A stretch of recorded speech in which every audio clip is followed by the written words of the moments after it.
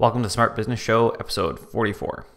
Today we're going to talk about my favorite word ever, the word no. No is the most productive word you've got. It's when you say to your client, no, I'm sorry, we're not a good fit. No, I don't think this is the type of project I'm interested. Or, I'm sorry, I don't have the time for this right now. If you never say that to prospects, then it's time to start. You're not the right person for every prospect.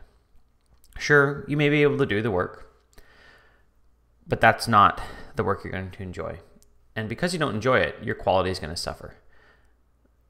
Having that reduced quality is only going to damage your reputation.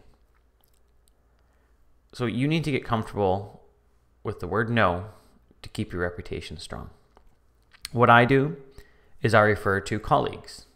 So I have a colleague, Daniel Espinoza, and he really likes types of projects that I don't like, that I just don't do, that I could do, but that I don't enjoy at all. And he refers projects to me that he doesn't enjoy. And that keeps both of our reputations nice and high. When you're starting out, it's really hard to say the word no. You think, I'm never going to get another project again, or whatever it is, the thought process that goes through your head.